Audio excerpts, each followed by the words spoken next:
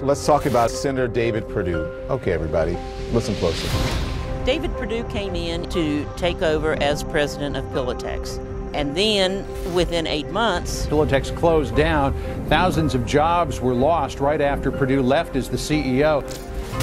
Perdue says he learned from that experience, and in his next position, Perdue was CEO of Dollar General. 2,000 female employees filed a pay discrimination lawsuit against the company.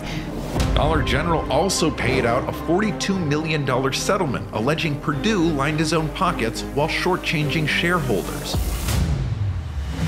Perdue's campaign has agreed to pay $30,000 in fines for finance violations. An audit of his 2014 fundraising reports had more than $440,000 in prohibited or excessive campaign donations.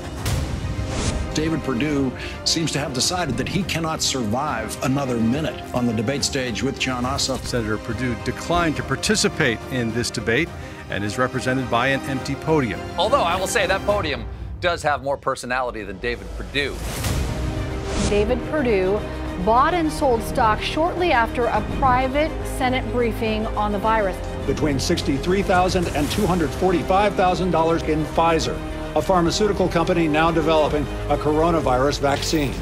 Right before he was put in charge of a powerful Senate subcommittee with jurisdiction over the U.S. Navy, Senator David Perdue began buying up stock in a company that made submarine parts.